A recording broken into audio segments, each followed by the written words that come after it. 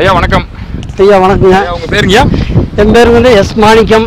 பழையக்கோட்டை சந்தையில கொம்பு சீவிரட்டுங்களா இருக்கு.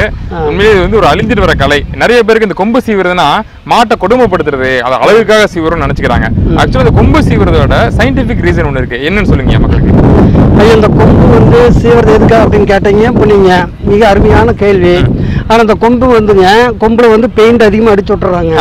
இந்த கொம்பு பெயிண்ட் அடிக்கிறதுனால வந்து சூரிய ஒளி கதிர்கள் எல்லாம் வந்து இந்த கொம்புல படமாட்டேங்குது.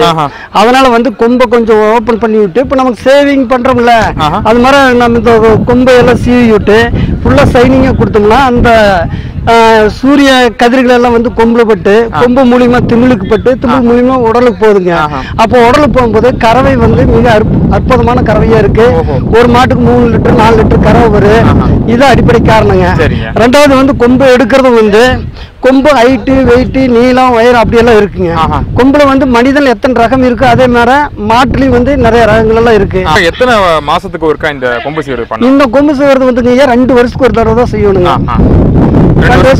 அந்த கொம்புடைய வளர்ச்சி எப்படி இருக்கு, அந்த உடலுடைய வளர்ச்சி எப்படி இருக்கு, அதை பொறுத்து தாங்க.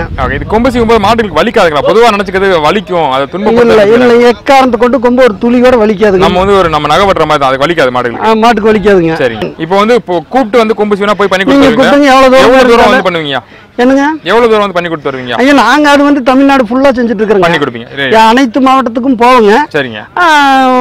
கூப்பிட்டாங்கன்னா அந்த இடத்துக்குலாம் போய் நேரடியாவே செஞ்சு கொடுத்துட்டு வருவேன். சரிங்க. இது ஒரு ஃப்ரீ சர்வீஸ் மாதிரியுமே செஞ்சு கொடுத்துருக்கேன். முழு நேர பணியாகவே இதை செஞ்சுட்டு இருக்கிறேங்க. ரொம்ப நல்லதுங்க. அதிகமா வந்து பழையக்கோட்டை, சங்கடம் அரண்மனை, பழையக்கோட்டை அரண்மனை, இது மாதிரி மெயின் இங்கெல்லாம் வந்து 1000கணக்கான மாடுகள் இருந்தது. நான் ஒரு 30 ஆண்டு காலமா இதை செஞ்சுட்டு இருக்கிறேங்க. சரிங்க. இதுல எந்த குறைகளும் இல்லை.